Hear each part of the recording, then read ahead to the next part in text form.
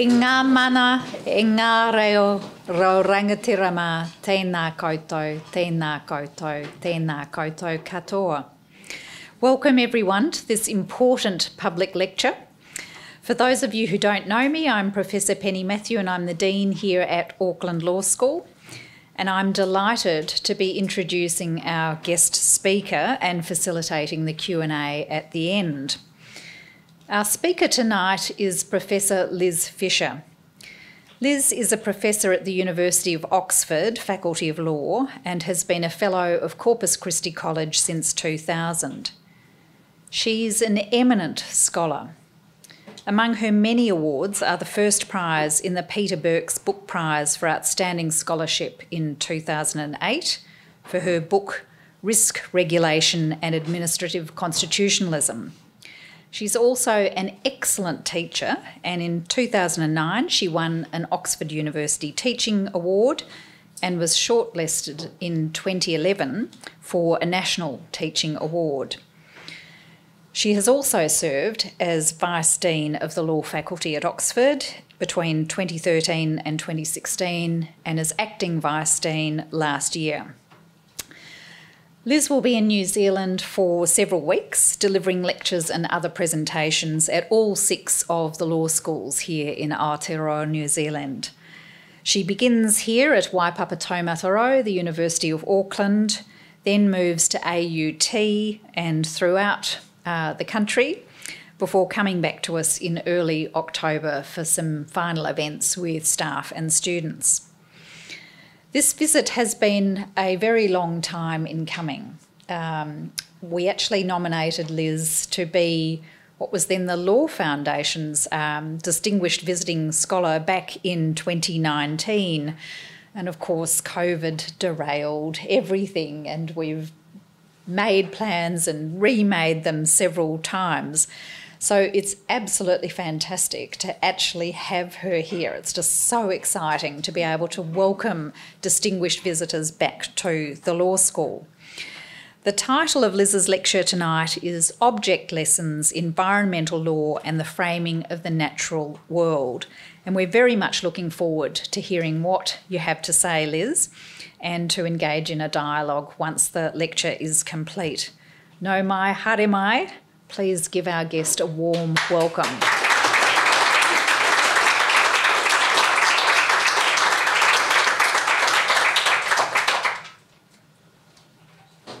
Can everyone hear me? Thank you. Thank you to the law faculty for your incredible warm welcome from faculty, from students, and from the amazing admin team. I would also like to say thank you to the Boren Foundation, who without their support, this lecture and this visit would not be possible. Where I want to start is I want you to imagine this. A scrubby piece of land. Someone, a developer, applies to subdivide it, to build 50 houses on it. In the past, it has had also development consent to build a golf course, but that never really happened. It's kind of outside a metropolitan area. The development application goes in. The local authority is not particularly happy about it. There is concern about the impact on neighbouring areas which are protected under a variety of different pieces of law. There is also concern about the impact on some species which might be threatened, frogs. There's concern about water and the impact on water pollution and how this property is quite near the coast, how that will affect oyster farming. So the local authority, and there is also public concern about this project. So the local authority turn it down. And the developer, as of their right, appeals that decision. As part of that appeal process, there is one site visit, and then there is a kind of attempt to kind of settle. A year later, there's another site visit, This time it goes over different parts of the site. And at that site visit, the person hearing the appeal asks for the car to be stopped and says, "What's that white stuff on the ground?" Now, this is a site which has had many different experts all over it, both from the developer, from the local authority, and also from members of the public. And the answer comes back, "Don't know." And one person who's on the visit, who's a local person, says, "I think it's from the paper mill. I think it's from the paper mill." And so the person hearing the appeal says, "I would like inquiries to be made about what this white stuff is." And this white stuff is pretty much all over the site. It's in heaps. It forms a little low wall. It emerges that the white stuff is paper pulp from the mill, that it is contaminated with hydrocarbons, and after further investigation, it becomes clear it is contaminated with PFASs, what is known as forever chemicals. The site is contaminated. Nobody, until the person hearing the appeal asked, "What is that stuff?" saw it, even though the white stuff was there for all to see. Now, I asked you to imagine this, but this is from an actual case from the New South Wales Land and Environment Court last year. The outcome was that one of the conditions was remediation of the site. And I ask you to imagine it because it is a stark example of the way in which environmental problems don't come with little labels on it saying, "Hello, I'm an environmental problem. Please deal with me." And in this lecture tonight, I want to consider the implication of that fact, that implications that we don't have these type of labels out there in the world. My analysis proceeds by 3 steps. First of all, I want to consider environmental problems in more detail. Secondly, I want to consider the role of law and the dimensions of the role of law.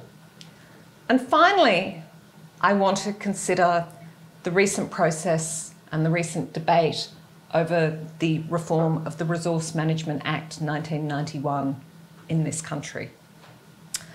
I have, as I always have, 3 caveats. The first, I do not pretend to be an expert on New Zealand law. One of the great honours of being able to give these lectures is I want to learn. And as will become clear, the purpose of my lecture is to provoke debate and to provoke expertise, among others. Secondly, this lecture is part of 6 lectures, which are all on different topics, but are all about legal imagination. Now, legal imagination is not a contradiction in terms. I will explain what it is in a moment. But these lectures crisscross each other. They all are on different topics, they raise different issues, but they all come back to that idea about how we, as lawyers, imagine law and the world that it relates to. And finally, as is probably already obvious, there are no PowerPoints. And I'm afraid to say, and this is a spoiler alert, I have no neat answers. Again, the aim of this is to provoke. Not to provoke in an aggressive way, but to provoke in a way of to encourage people to foster their expertise in these areas. Okay, so let me begin. Environmental problems. A simple definition of an environmental problem is that they're a situation when those within a community are concerned about the quality of the environment. That very simple definition conceals much. So, if we think about the idea of quality, quality is not a single thing. If I go back to the example that I just gave, water quality, the endangered species on a site, and of course we have land contamination. And we could talk about air, and we could talk about other things. So quality is not a single thing that we can kind of put in a box. The other thing about quality and environmental problems is we are often dealing with different scales. When I tell people I am an environmental law professor, the immediate thing they want to talk about is climate change, not contaminated land. Contaminated land is a local issue. Climate change we think of as a global issue, although I'll be talking about that in another lecture. Environmental problems, these issues of quality, also happen over time.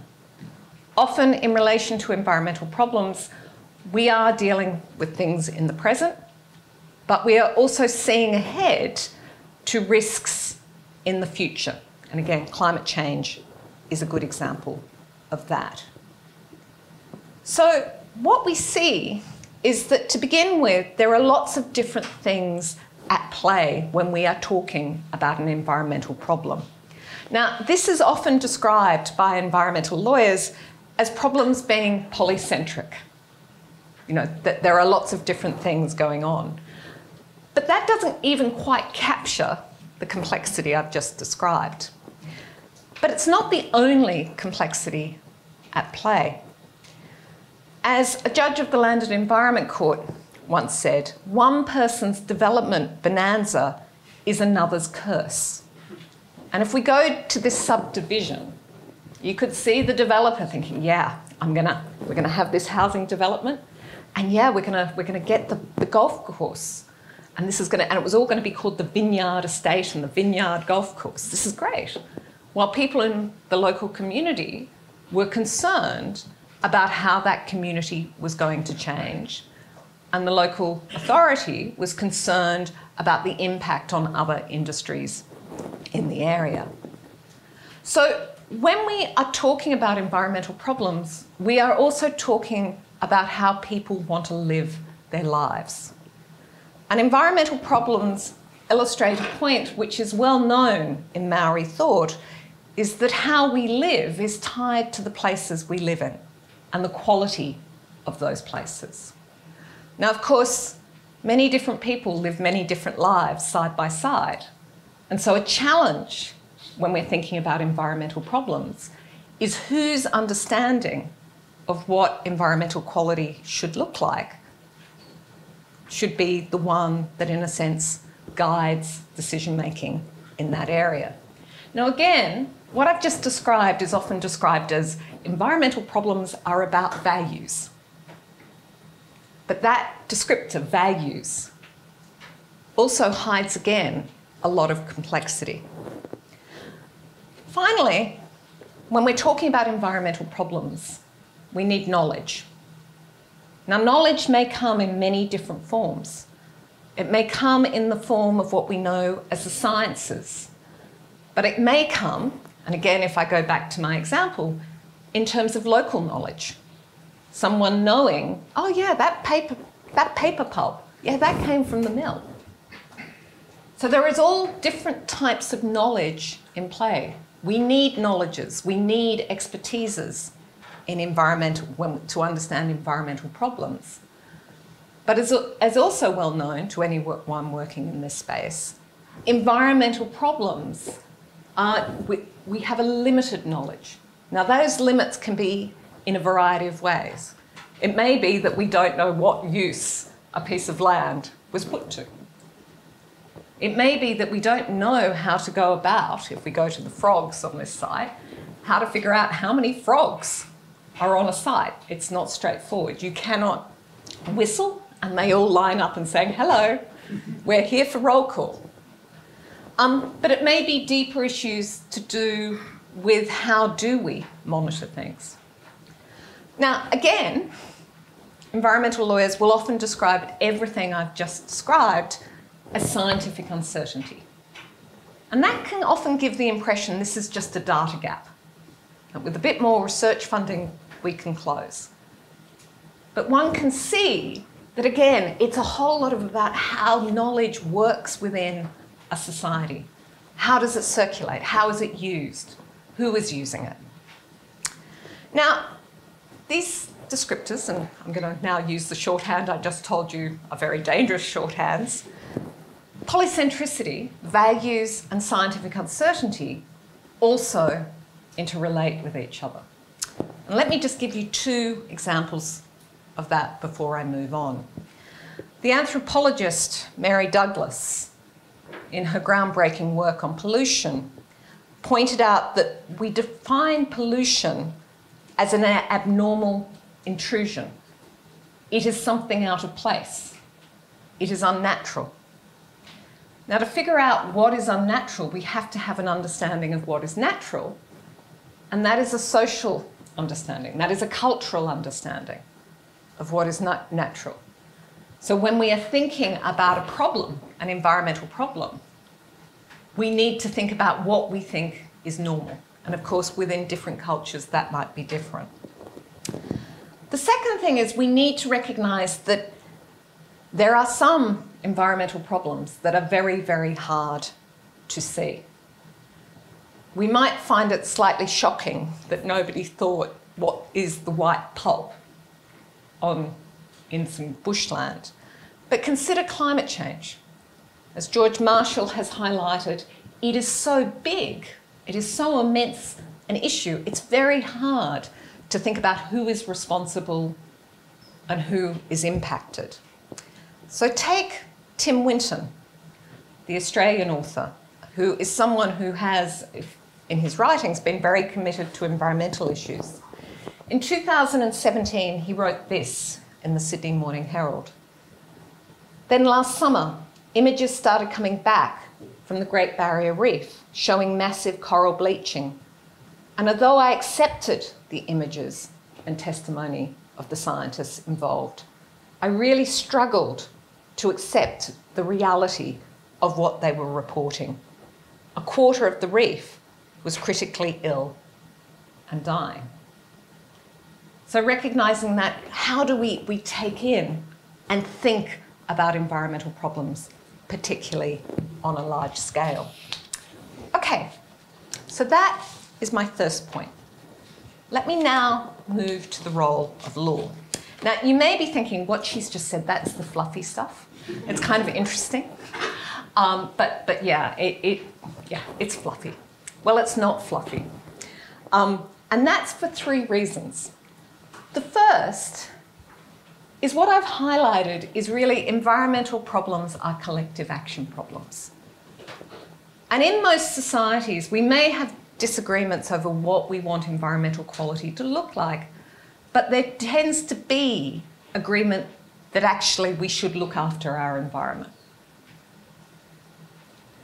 And that has meant law becomes engaged. And law becomes engaged because it is the device, it is the practices that we use to authoritatively and legitimately regulate, using that word in a loose term, issues in quality of life issues.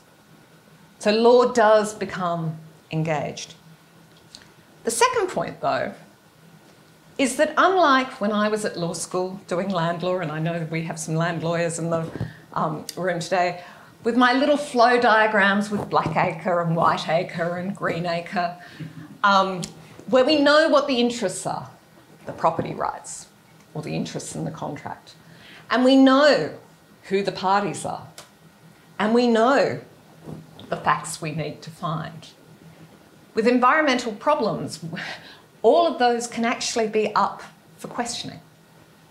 Who are the parties in the case that I've just described about the subdivision? Is it just the council and the developer? Should the oyster farmers should we see them as relevant? Should we be that worried about the contamination? What about the frogs? They are all questions that have to be decided. And that brings me to the third role of law.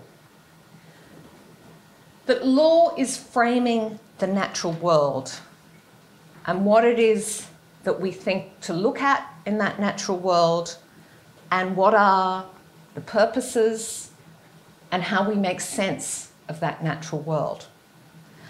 The reason why the acting commissioner, in the case I described, raised land contamination was not just because he thought it was kind of interesting, but because in New South Wales there is a Land Contamination Act. And it is something that legally has to be taken into account.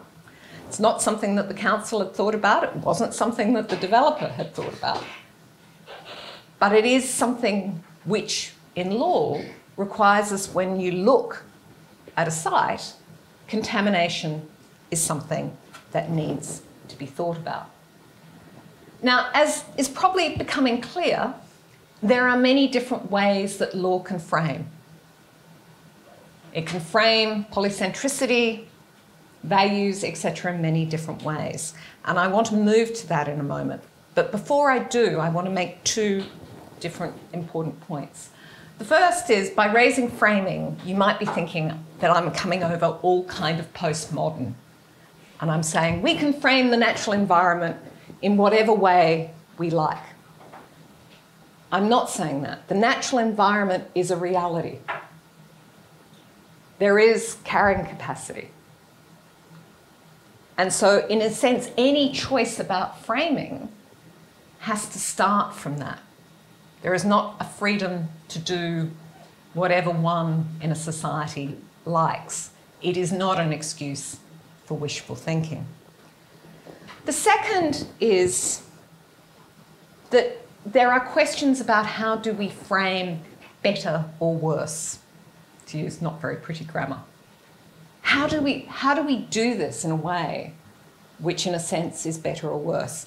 And that is, in a sense, a question that I'm not going to answer fully tonight, but will linger over the last part, the next bit, and the last part of the presentation. So how does law frame? Well, the most obvious example is through legislation. A piece of legislation is passed. It sets out purposes and it defines regulatory objects. Now, let me give you just two examples of this. I could give you many. You would be bored. Actually, you'll be bored with two examples, but let me go. So let's take chemicals regulation. In most systems we have, cultures, we have legislation that regulates chemicals and their safety. Now, let me provide two different ways of thinking about a chemical as an object. In the US in 1976, the Toxic Substances Control Act was passed. It allows, under Section 6, the regulation of chemicals if a chemical presents or will present an unreasonable risk of injury to health and the environment.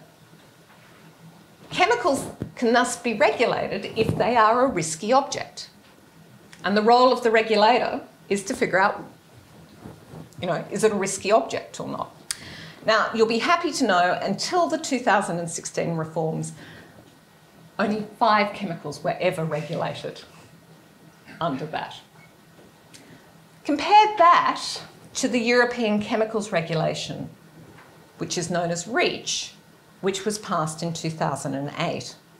Under Article 5, it has one simple principle: no data, no market. To sell or place a chemical onto the European market, you need to provide safety data. Doesn't matter whether it's risky or not. You just need to provide safety data. Here we see a law defining a chemical as a market object, not as a risky object. And that creates a whole different way of thinking about the law.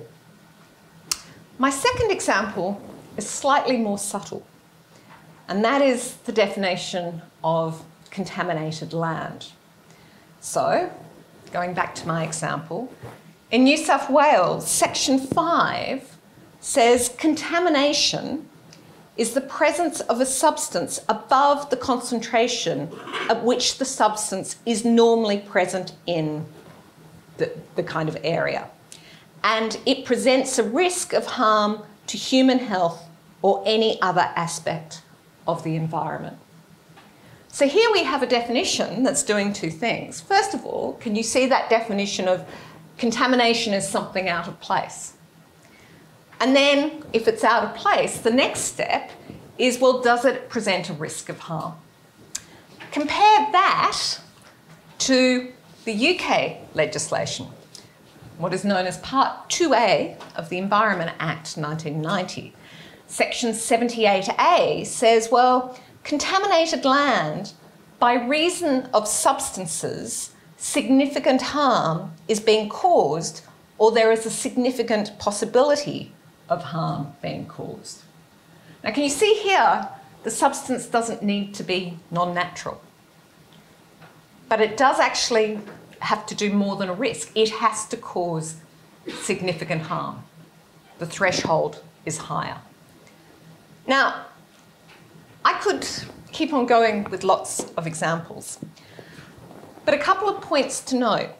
First of all, there is no way that language, legislative language or any other language, can capture everything in the natural environment. And Luke Steegmans, in a very good book called Amnesia Road, also points out how historically language and place were closely connected, but in a globalised world, that connection has been, in a sense, disconnected. Language, in a sense, has less meaning because it's not connected to place. And one might think, in terms of the Maori language, that is particularly important because here we have a language far more connected to place. Secondly, legislation must privilege one way of viewing the world. We often think in environmental decision-making we can get consensus. But in a sense, you have one definition of contaminated land or you have another. And those different definitions will create different winners or losers. So one can see how the New South Wales definition of contaminated land is going to, in a sense, more sites are going to be deemed contaminated under it than in the UK. That might be the benefit for residents, but not developers, and the other way around. The other thing is framing is not just happening through how we define the natural world. It's happening through the purposes section. It's happening through processes. And most importantly, it is happening through what is delegated to public administration. And that's my next stage of thinking about the role of law. A key feature of most environmental legislation is that it delegates power to public administration and to the executive. And that is because the detail, the expertise, the consultation needed cannot happen within the legislative space. So we see in legislation that the Secretary of State can pass regulations or decide consents. Delegation is often to local government, as it was in the case that I just described. And sometimes the legislation hides what actually is going on. So in the UK, when there is an appeal to the Secretary of State, more often than not, it's to the Planning Inspectorate. But you wouldn't know that if you read the legislation. And what we see when we get to public administration is not just the classic distinction that we as lawyers know between do we give them discretion or do we constrain them with rules? We see much else. We see, for example, powers, and I'll talk about this more when I get to the RMA, powers to pass policies. And those powers can be given in different ways. They may be constrained in those powers, or they may not be. From the Environment Act 2021 in the UK, the Secretary of State can pass targets, and the only constraint is that they are able to be met. Think about that. Legislation and administrative processes will set out Who is involved? What evidence is required? Whose language? What are the different sites for consultation? And of course, there is the big question about the capacity of administrative institutions. What is their funding? What is their expertise? What is their staff? What are the resources they can second? Who else can they talk to? Now, everything I've just described for lawyers is actually quite alien. This is institutional law. This is the law of public administration. And yet we often think that public administration is a kind of empty legal space. But what is happening in that empty legal space, which is not empty, is more framing is going on. So, for example, if decision makers have no capacity, if they have no resources, if they don't have the expertise, that will frame the problem. Again, if actually the local authority has no one who has any expertise in contaminated land, nobody's going to go over the site and think, oh yeah, that's an issue. Or there might be official guidance which reframes the problem.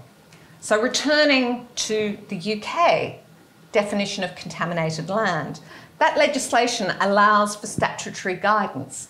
In 2012 it was reformed, which makes, in a sense, the definition of significant harm such a high threshold that it is very hard to show that any land is contaminated. Or framing might happen through the models, the scientific models used by administrative decision makers. This has been an issue in the UK in relation to air quality and to pesticide exposure. Those models, and just to give you one example, the Downs case from 2008 and 9, is a model under EU law had to look at bystander exposure. Now, bystander exposure is the kind of person who's just walking by when they're spraying pesticides.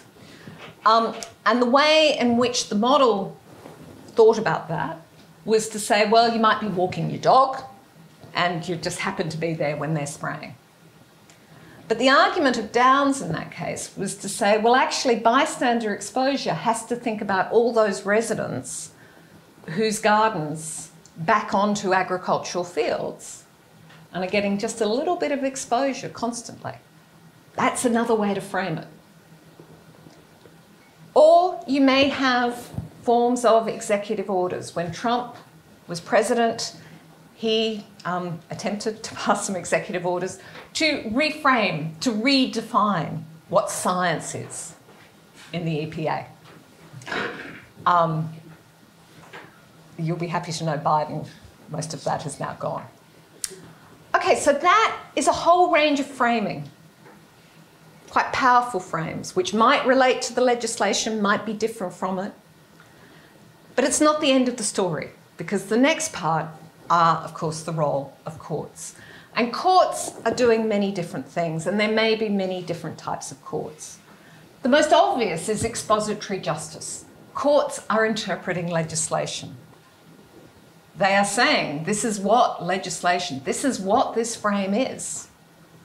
So again, if I take REACH, the chemical law in the EU, there was a case where someone said, we don't need to provide this safety data because our chemical is safe. And the court's reply was, yeah, no, that's not. You put it on the market, you have to provide the safety data. I could go on with many examples. Courts are also engaged in dispute resolution. And again, if we think of this example of the subdivision, that is an example of dispute resolution. There was an attempt to kind of mediate it. And that resolution is not just about different interests, but also competing understandings about whether there is an environmental problem.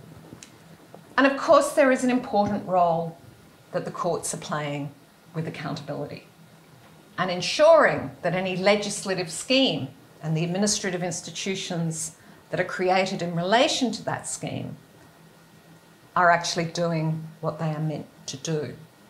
And King Salmon in this country might be an example of that. Okay. Environmental problems might be structurally different from the type of problems that you're used to in other areas. But you've probably just noticed I've walked you along the song line of the separation of powers. And one of the things that I've always found fascinating about environmental law is we often think it's the kind of hippie wild child subject. And yet it uses all the legal resources of a polity to operate. It uses legislation and delegated legislation and administrative law and soft law and courts in a variety of ways. The second point is that there are, and I have brought one today, no magic wands in all of this. By using all those institutions, it doesn't work, by the way. By using all those institutions, this is messy stuff. This is often seemingly incoherent, and it is ongoing. Under any legislative regime, what we see is change over time. And finally, what is being engaged here is legal imagination. Now, what I mean by that is we are having to think about the mental constructs that we use to think about and reason with law. And to think about how those mental constructs about what legislation is, what a court does, what we think administrative law is, how does that change in light and evolve in relation to environmental problems? And that legal imagination, that how is it, should we constrain legal thought in this area? How do we empower it? What is legitimate legal reasoning in these cases and not, is really the stuff in these areas. But it comes from this way in which law is framing the natural environment. And that brings me, in my last kind of 10 minutes, to the final stage of my talk. And that is to reflect a little bit on the Resource Management Act 1991 and the proposals for reform that are on the table. Now, you'll be happy to know I'm not going to walk you through those reforms. You'll also be happy to know this is not my submission to whatever thing needs to be submitted to. But I do want to make a couple of comments about that Act and relate it to what I've just said. So the Resource Management Act, which was passed in 1991, and I think, if I remember rightly, replaced about 47 different pieces of legislation, was and is an ambitious piece of legislation which puts sustainable management at the heart of environment and planning in New Zealand. As I wrote about 8 years ago, I think of it as a small c constitution. It is a piece of legislation which is framing the natural world. It is empowering a range of administrative institutions, and it does have a significant role for the courts. But it is, like all environmental problems, and anything to do with environmental problems, always a contested space. And as many commentators have noted, over its lifetime, it has, with ongoing reform, inched up in its pages. I think it's gone from 300, there will be those in the audience who know the exact numbers. It's gone from about 350 to, I think, 752 pages. And in the last 2 years, there has been an important process which is no longer looking at that incremental reform, but actually saying, can there be more wholesale reform? And there are a number of different interventions in it, but let me highlight three. First of all, the Randerson report in 2020, which really kind of kicked off this process and really looked at what would, a new Resource Management Act look like. An exposure bill published by the government in 2021, and an Environment Committee of the Parliament report on that bill at the end of last year. Now, to begin with, reading all those documents and reading the commentary on it, what we can see is all that complexity of environmental problems all over the place. It's thinking about water, it's thinking about housing, It's thinking about climate change. I could go on. And of course, there are lots of different values on display. Take, for example, the parliamentary statements on the proposed bill. Very different views, very different visions about what does a good life in New Zealand look like. And if you dig down into the submissions, you can see more. And of course, there are issues about knowledge. The new bill rests on the idea that we should focus on both environmental limits and environmental outcomes. Two ideas that we need knowledge about for them to work. Now, most of the debate has focused on legislation and highlighted the problems of lack of clarity in the idea of sustainable management and the way in which in administrative practice and legal practice it could dissipate into something that was not necessarily legally meaningful. And so the Randerson report recommended that environmental limits be minimum standards to achieve the purpose of the Act, and that they must provide a margin of safety above the conditions in which significant and irreversible damage to the natural environment. So quite a strict definition, both which is tying that idea of environmental limits to the purposes of the Act and also tying it to science. But in the exposure bill, we simply see that environmental limits are there to protect the ecological integrity and human health. Science and those purposes have kind of slipped out of the way. That is a very different framing of the natural world. Likewise, the Environment Committee, in talking the bill's provisions on outcomes, it said that the bill is suggesting it should, the exposure kind of draft says it should be promoted, and it says no, it needs to be provided for. So here we see examples of people knowing full well that legislation frames. But what we see when it comes to public administration is more silence. So the Randerson report in its introduction says the success of any new regime will depend on the capacity and the capability of those institutions making decisions. Likewise, many commentators have drawn attention to the importance of the process by which any national planning framework, which is kind of key under the Act, will be passed. But there isn't much detail. It's pretty silent. And that silence becomes even more significant when it comes to the role of courts. The role of courts in dispute resolution, in accountability, is almost silent. And Palmer and Clark, in a recent paper, have really pointed out how much of a failing this is in this regime. And they've pointed to the UK Environment Act in contrast. Now, that Act has many weaknesses. I'll be talking about that in other lectures. But one feature it does have is it's created a new office for environmental protection. My point is that in talking about reform, in talking about how we reframe the natural environment, we can't just talk about the legislation, even if that is what is being passed. We need to think about public administration, and we need to think about the role of the courts.